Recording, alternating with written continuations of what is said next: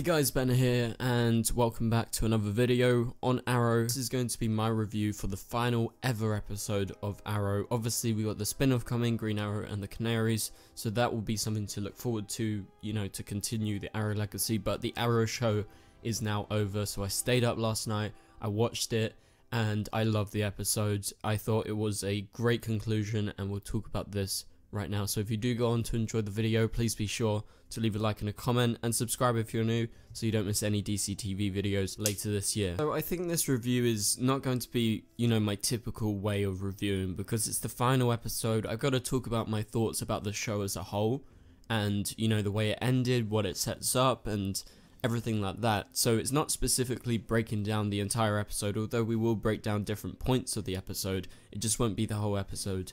And so, yeah, Arrow is officially over. This was the final episode ever, and I reckon Steven will actually come back in the future as Green Arrow, as Oliver Queen.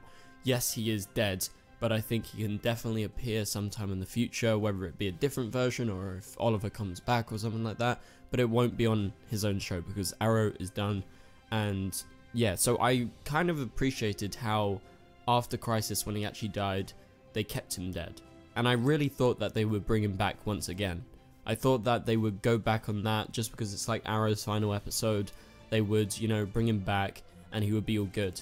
But I really appreciated how this episode looked back at the past, looked back at Oliver's life and sort of accepted that. And, you know, we had so many returning characters. It was crazy. My mind was blowing up sort of every few seconds when you see these massive returning characters. A few times I shouted out loud basically because, you know, in excitement basically. And so yeah, it was a very well done episode, well directed, but also well performed because you had all these different characters coming in, and I thought it was just a really emotional note to end the show on because, you know, you got the funeral and stuff like that. Lots of people show up. I think my favorite cameos were Kara and Barry showing up because I had no expectations to see them on the show. And so that was one of the moments where I sort of shouted. It was a brilliant surprise to see them because I feel like it was necessary, even though I didn't expect it to happen. Because, you know, they're the Trinity, they're the main Trinity of the Arrowverse, and, you know, Oliver's going. I felt like it was very fitting that they showed up. And yeah, so I kind of definitely freaked out when Barry showed up first and then Kara showed up right after at the funeral scene. And Barry, you know, and Kara are sort of with Felicity, with all the rest of the team, with Diggle, and, you know, the list goes on. If you see, you know, the screenshots of, you know, the whole funeral, like, seriously, how many people are there? It's crazy. And so I really appreciated all the cameos in this episode. I mean, I can't list them all off because there's just so damn much. I think the most impactful ones was actually Felicity showing up again and White Canary showing up, you know, Sarah, and those ones were really sort of like, whoa, they're back? Like, yeah, obviously Sarah was in the crossover, so that's not such a big surprise. However, it's a great moment because, you know, she sort of was there since nearly the start, but, you know, she's had a lasting impact on the show that's been very important. And then also, at the same time, you have, you know, Felicity returning. That's massive. She left at the end of last season, left on that cliffhanger, and they answered that cliffhanger with the ending of the show. The final, you know, few frames of the show was essentially, you know, those two in the afterlife. You know, they're back together, Felicity lives on, and I thought it was a really touching scene, and just seeing her return, I sort of just shouted. I was like, oh, holy shit, she's back. Obviously I was expecting it because it was announced that she was going to come back, but it was very impactful, and I think I've missed Felicity, even though I wasn't always the biggest Felicity fan. I've always liked her though, so it was great seeing her back.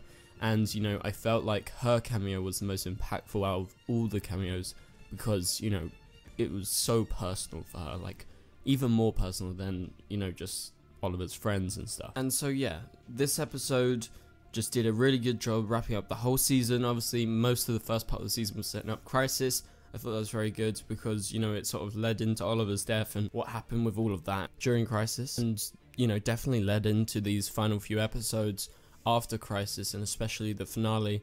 So what are the big things that happened? There was a massive reveal towards the end of the episode to do with John Diggle. It seems like John's actually moving to Metropolis, so will he show up in the Superman and Lois show? that's a likely possibility. People have been theorizing about it now. And, you know, towards the end of the episode, there was sort of this meteor, or, you know, a comet sort of hitting and landing right in front of Jon. It sort of smacked him back, and it was a Green Lantern ring. It was definitely that. And so this is the Jon Stewart sort of tease that we've been waiting for so long. Obviously, they teased it last year in Elseworlds, and this gives a way for Jon to actually continue on in these other shows. And you have to remember, all these characters still exist, so they can appear on any other show, so that's not a problem. However, this is massive. Will he show up in the Green Lantern show? I think that's very interesting. There's been rumors that there might be a part of the Arrowverse, so maybe that's going to happen. We'll have to wait and see. But that's about it for this video, guys. Thank you guys so much for watching. Hopefully you enjoyed it. This is a bit shorter than normal. I just wanted to briefly give my thoughts on Arrow as a whole. I love the show, and I love everything they've done, and I thought this finale was really fitting. So yeah, thank you guys for watching. I'll catch you guys later. Goodbye.